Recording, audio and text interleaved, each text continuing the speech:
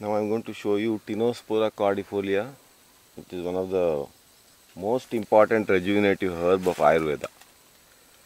See, the leaves are heart shaped, and this is the fruits. It's a red fruit, red berries. When it ripens, it is half ripe. These are still get ready. Same with this here. Right.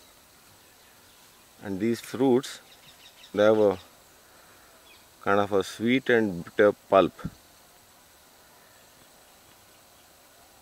And the birds, lot of birds come and eat it up. You see here the seed, and then the seeds get dispersed, and then the plant starts growing. This plant has certain special features. The stem is the medicinal part. This is how the stem looks. This is the stem. It's rough and papery, like this. And the unique feature of this plant is it sends down roots, aerial roots from wherever it is, and then re-establishes when the base is cut off. Let's one more look at that.